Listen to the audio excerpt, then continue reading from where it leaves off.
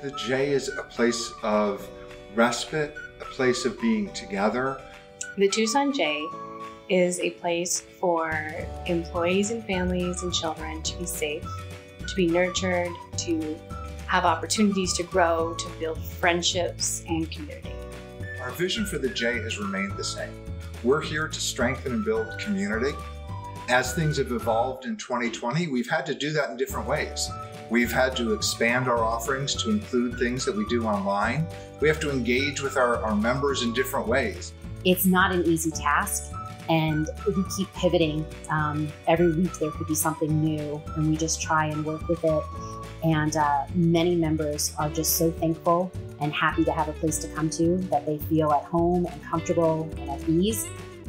With the challenges of 2020, the parents have had to change the way they drop off their kids and pick them up, and we're doing that on the curb.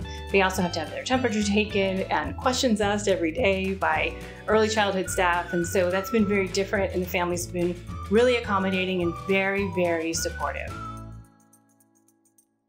In the upcoming year, we will continue to keep our families and our children and our faculty safe by keeping the procedures and policies in place that we've created over COVID, and then hope and plan for the day that we can reopen the doors and have our families back here with us. And it's very gratifying to get to talk to people and hear about how much the J means to them, and to see how as a community we've come together to move through this as one unit. There are so many people that are here because it's another home to them.